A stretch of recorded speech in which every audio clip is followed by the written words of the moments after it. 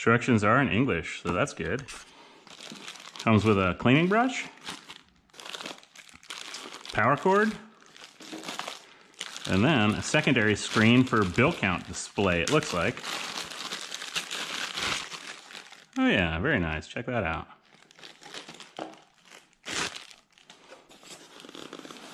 Pop the top here. Ooh, look at that, there it is. All right, wow, it's pretty heavy. It's got a good weight to it, probably weighs 25 pounds.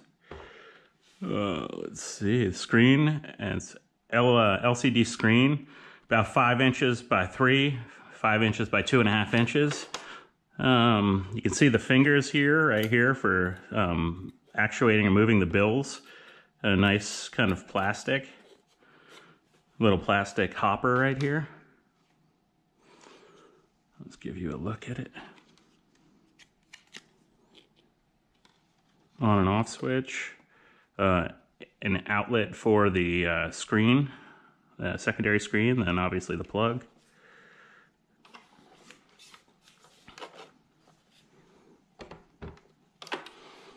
All right, the back here it says bills. They want the bills placed in here straight up and down, not on an angle. So basically up against, they lean it forward. Then this is a bunch of counterfeit detections, so it'll be fun to test those. And on the side here, it tells you the error codes. So if it does detect counterfeit notes, it'll display here. So EE1, EE2, and EE6, suspicious note. EE4, it's a half note. EE5, a double note. EE7, slanting, that's the error. EE8 and 9, with error. And EEA is a chain note. So if you're having an issue with, let's power this up and try it out.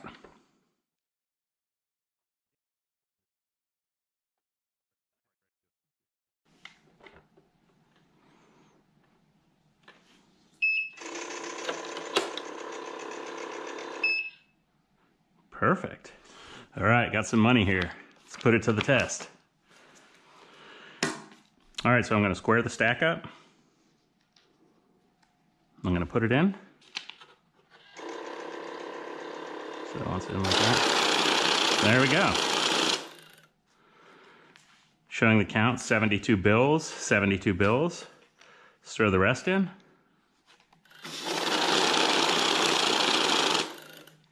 Very cool.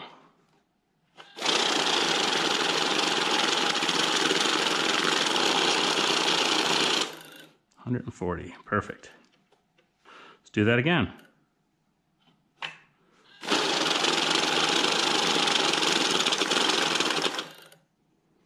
Nope, gotta flip it back.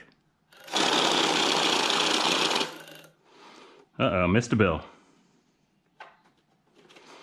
So let's go ahead and try it again.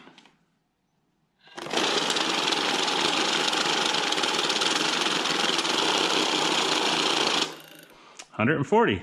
There we go. All right, so let's square the stack up and we'll run these through again.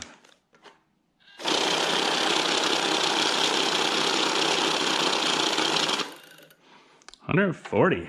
Atta girl. Slide it back to the back, see if it jams it.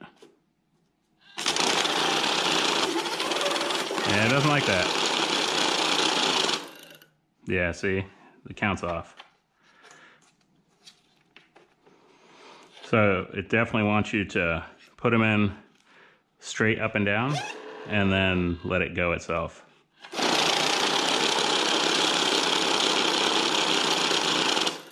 $140, perfect. Very nice. Okay, so let's talk about some of the features of this machine. So this machine is capable of detecting counterfeit bills. It has an ultraviolet counterfeit detection. It has magnetic, thread, and infrared magnetic. So it can detect the magnetic thread in the bills to make sure it's property, and then it uses infrared light as well. So you can turn the functions on and off using the function switch. Right now you see none of the enunciators are illuminated. One press, all your counterfeit detection is working. You can turn off the magnetic thread or then turn it all off. So let's go ahead and turn it on and see what happens. Uh-oh, EE2, what's EE2? Well, EE1, 2, and 6. Suspicious note. Wow.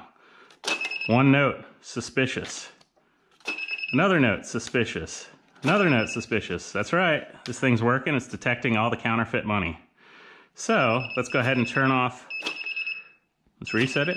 Actually, I'm going to take all this out, because all this is play money. It's not real. I'm just testing out the bill counter with it. So let's go ahead and we'll reset it. And it had all of the counterfeit detection measures on. We'll turn off the metal thread measure and see what happens. Oops. I'm going to go ahead and cut this stack in half. Just these machines have a better time with a more, manageable stack of money. All right, so first bill through detects EE1. It's a suspicious bill. 2, 3, every one you pull out. See, it detects they're, again, all counterfeit, or they're not counterfeit, but these are just play money. So it's detecting the anomaly in the currency. Very cool. Okay, so this machine has a batch feature. A batch is basically a feature you can set up so it will count a predetermined number of bills. So if you want your batch to be a batch of 10 bills, what you'll do is you'll push the batch button. Right now the batch comes up as 100 bills. Batch, and then you say add 10. Right there, so batch of 10 bills. So we'll take some money, we'll put it through, and it'll count 10 bills and stop. So there's 10, that's a batch of 10. That's another batch of 10, so now we have 20 bills. So 1, 2, 3, 4, 5, 6, 7, 8, 9, 10. Same here, another batch of 10, another batch of 10, another batch of 10. So there we go. And so it's doling it out in stacks of 10, but it's keeping an accurate count. Now you can increase or decrease the batch just using these numbers here. So now say we want to do a batch of 5.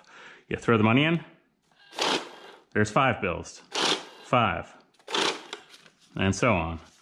And you can do it all the way up to a batch of 100. Okay, another feature of this machine, it has an auto mode or a manual mode. You can see the annunciator light right here illuminates to say it's in auto mode. So when it's in auto mode, it'll just start counting. You put the money in and it runs through it. If you want it to start when you put in the money, you want it to start manually, then you put it in manual mode. And then in order to start it, you'll hit the reset button. So the money's in, hit reset. And there you have it. And let's not forget about our little additional display over there. So it's working very nice. So in summary, we've tested out this machine. I've shown you the batch modes. I've shown you guys all the different counterfeit features and adding and subtracting batches that you can add to the count for the total. Manual and automatic mode. And yeah, it's a very nice machine.